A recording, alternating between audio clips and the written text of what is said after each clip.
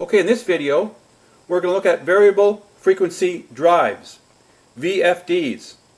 Now this is a variable frequency drive here. It's made by TECO, originally by Westinghouse.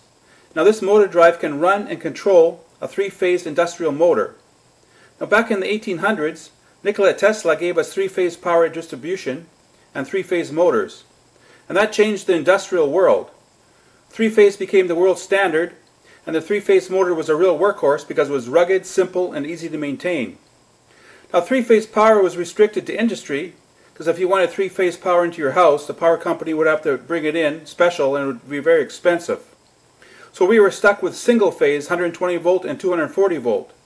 So any motors in our house were single-phase motors, and they had starting capacitors, starting windings, and centrifugal switches, and they were harder to maintain.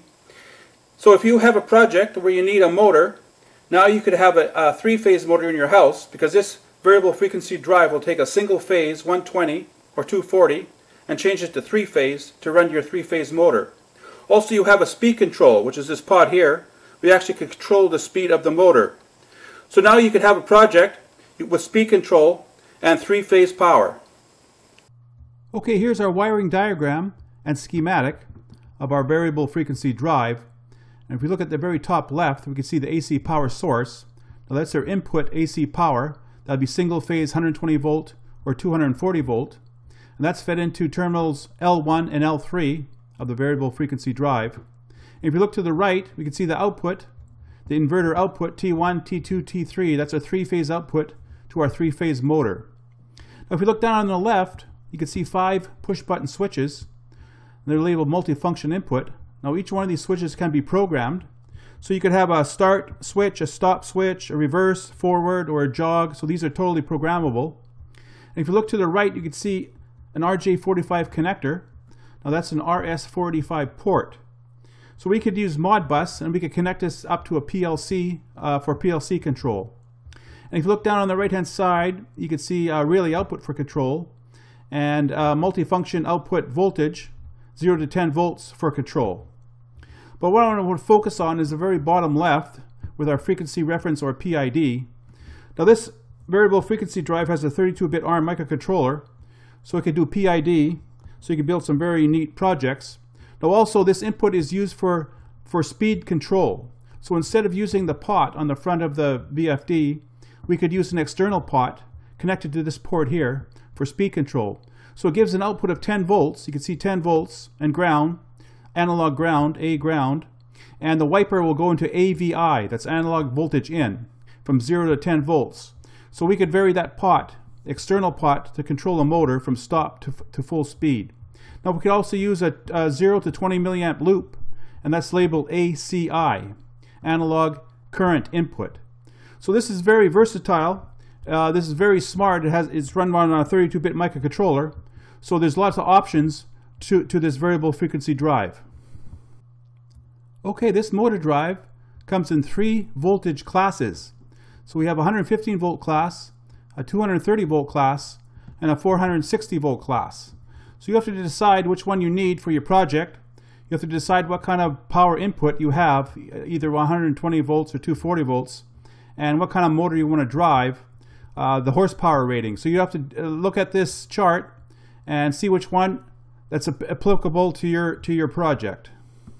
Okay, here's a list of all the part numbers for the 3 classes of variable frequency drives. And if we look at the top, we can see the 115 volt class.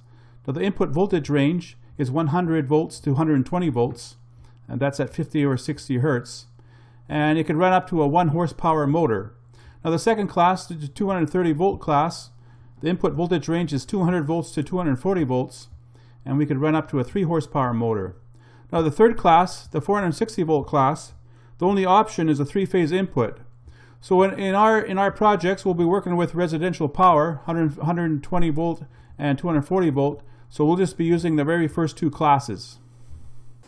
Okay, I have my variable frequency drive powered up, and you can see it's indicating a stop 0, so that's our speed, so the motor would be stopped right now. So if I increase the speed of the motor, you can see it increasing there. Now that's the frequency of the 3-phase power that's fed to the motor, so that would be 30.27 hertz. So this is a 60 hertz motor, So it would max out at 60 hertz, that would be the maximum speed. And if it was a 50 hertz motor, it would max out at 50 hertz. So there we have total control of the speed of the motor by this speed pot.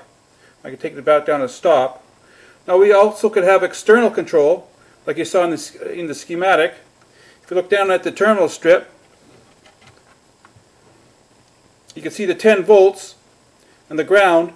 So we could hook up a pot similar to this across the 10 volts to ground and then feed the wiper into the AVI input, and that would control the motor externally.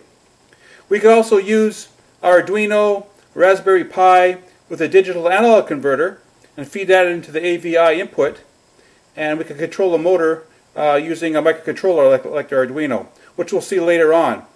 So next I'm going to show you a project that uses three-phase motors, and it's all powered by single phase, and it's an apple sorting and packing machine.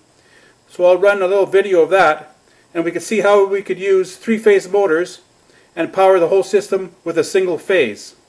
Okay, the first thing we do is drop a bin of apples into a 1,000-gallon water tank, and all the apples will float to the top. Now a pump circulates water to create a current in the stream. So we get a flowing river type action, which keeps the apples moving along for the next process. Now any bad apples are taken out of the line right away using the step conveyor, and they're loaded into a bin. Now here's the controllers for the step conveyor and the feeding brush, and you can see the speed on the display, the speed indication. Now on the terminal strip, you can see we're using the AVI input, so we're using external potentiometers to control the speed of these two motors using these motor drives.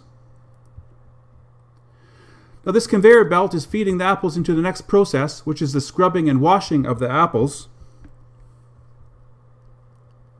Now the direction of rotation of each roller brush is staggered, so two adjacent rollers are spinning in opposite direction to create a scrubbing action. But the clockwise rollers spin a little bit faster to keep the apples moving forward. So here's all the controllers for the brushes. So we set the speed so the brushes will scrub and keep the apples moving in the forward direction. Now we have to put the apples into single file before they're fed into the camera for scanning to get the size of the apples. So here they go along a V belt. Now there's a motor for each side of the V on the V belt, and one motor is spinning a little bit faster than the other, so the V belt will keep the apples in single file. So it's critical that we have the speed set correctly.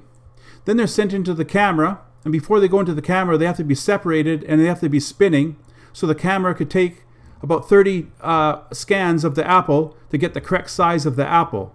And after they go through the camera, they're put into a cup. Now the cup is sent down the conveyor belt, and it exits out the certain conveyors for the different sizes of apples. Now the computer knows how far to send the apple because it has a measuring distance system using a Hall effect that measures the distance of each tray, of each cup, and then it dumps it down. And there they are at the very end, and then they're fed back into the beginning with empty cups.